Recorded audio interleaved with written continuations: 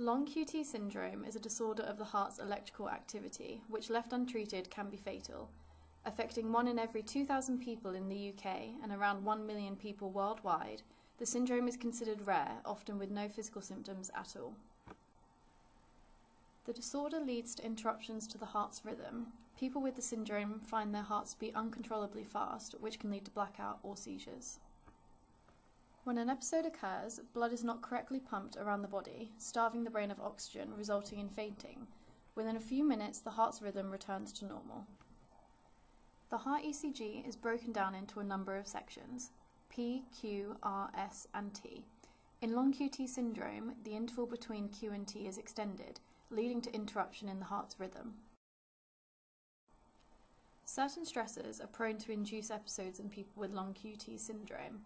Intense exercise, like running or rowing, as well as slow heart rate during sleep, are major triggers for an episode. But in the event that abnormal heart rhythm persists, the heart can contract irregularly and can stop pumping altogether, leading to cardiac arrest and death. Ion channels are ultimately responsible for developing the heart's rhythm or its beat. This begins at the cellular level. On the surface of every muscle cell in the heart, there are pores called ion channels. It is these ion channels that can open and close to allow sodium, calcium, and potassium ions that are electrically charged to flow in and out of the cells. Each of these channels is just the right shape and size for the corresponding ion to fit through. For instance, a potassium ion can fit perfectly through a potassium channel.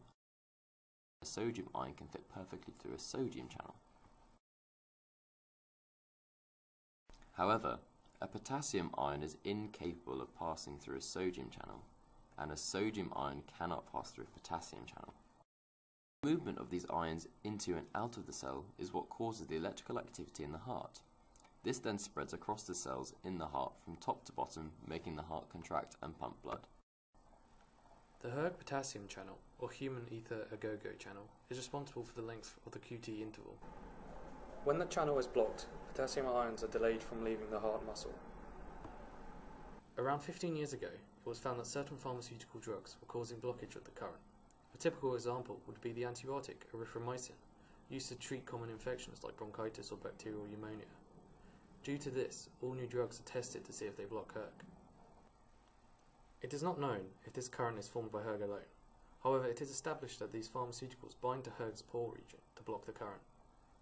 Researchers at the University of Southampton are now interested in looking at what part of the pore is responsible for this blockage. So if you take a look at that classical small molecule therapy which is being developed in the pharmaceutical companies, typically what you're looking at is a drug development process in the range of 10 to 12 years.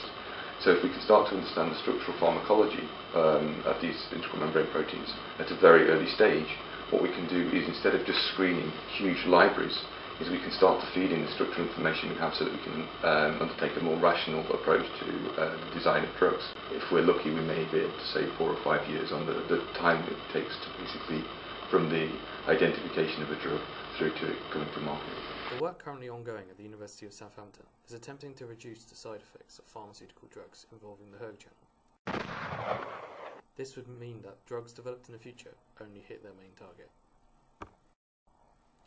rather than hitting additional targets, such as hERG, which may have harmful or even fatal effects.